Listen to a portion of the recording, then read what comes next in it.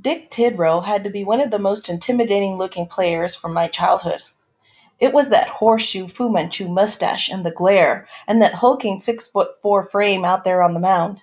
Didn't hurt anything that Tidrow was pretty successful at his trade and could take on pretty much whatever role his team needed.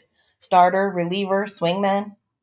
He picked up a couple of World Series rings, too, for his contributions to the New York Yankees in 1977 and 1978. By the time I found Tidrow in 1981, he was with the lowly Chicago Cubs, but he was still crazy badass looking on his Topps baseball cards. Heck, they even gave you different angles to enjoy that muscle lip of his, thanks to their Coca-Cola issue.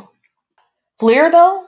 Well, they seemed determined to undercut the grandeur of the dude who could make grown men feel inadequate and little leaguers gape at just exposing his stash to the whipping wiggly winds. Don't believe me? Take a look at Tidrow's 1982 Fleer card. Bam! Has there ever been a more unflattering baseball card photo? I mean, sure, 1983 Topps Ryan Clark would probably say yes, but this Tidrow is pretty bad. The photographer caught him just at the point that made his hips look as wide as possible and his shoulders as narrow as possible.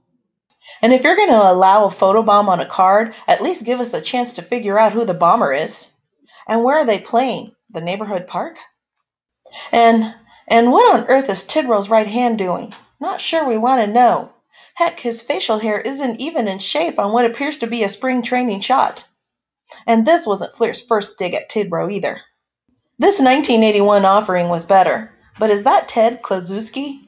And even if it is the Reds' great, what the heck is he doing on Tidrow's card? Tidrow never made an all-star team, so Fleer is flatly implying he's a fraternizer. Fleer kept it up in 1983, too. Why is this man smiling? Why is he doffing his cap? This is supposed to be Dick freaking Tidrow, yet this dude in this picture looks almost affable.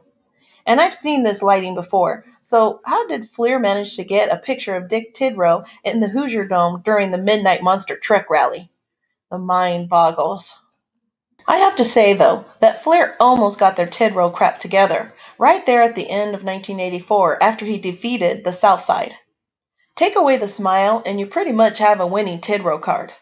On the whole, though, Fleer did their level best to deprive Tidrow of his proud, mad Hungarian baseball heritage. But since the man they call Dirt gets so little play these days, we're going to end on a high note, a dramatic note, with a little help from our friends at Donruss. Now that is a baseball card worthy of a mound warrior like Dick Tidrow. Like our video? Then like our videos and subscribe to our channel. waxpackgods.com